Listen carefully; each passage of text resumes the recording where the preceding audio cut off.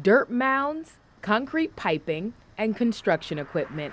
That's what sits on nearly 30 acres of East Charlotte land. But the former Eastland Mall home could soon have new life.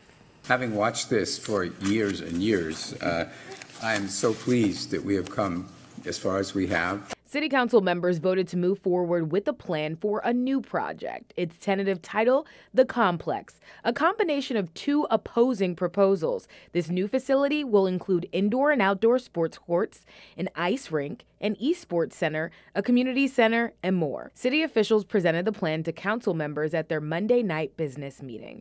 The complex as proposed would generate significant economic impact from the tournaments and programming.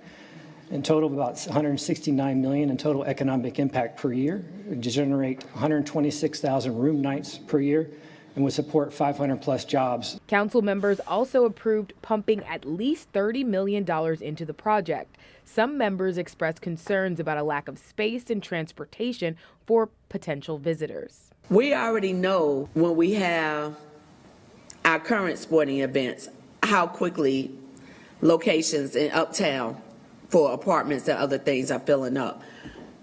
It will be helpful when you bring back the information.